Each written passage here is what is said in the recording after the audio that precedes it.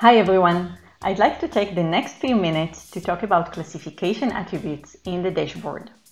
During 23X, FD01 and FD02, we improved IP Classification Editor widget to fully support classification attributes management.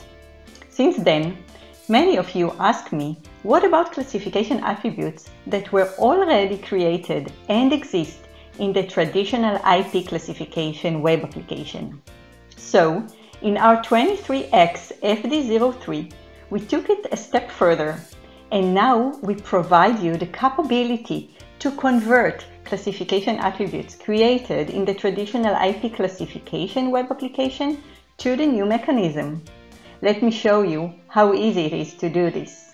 Here we have an attribute group created in the traditional IP classification web application that contains 3 classification attributes. The 3 classification attributes are displayed and available in the IP Classification Editor widget, as you can see here on the screen, but they are not editable. Once you use the Upgrade option available in the Classification Attributes Tools dialog, the 3 attributes created in the web application become not only available but also editable in the widget. I hope you find this tip useful.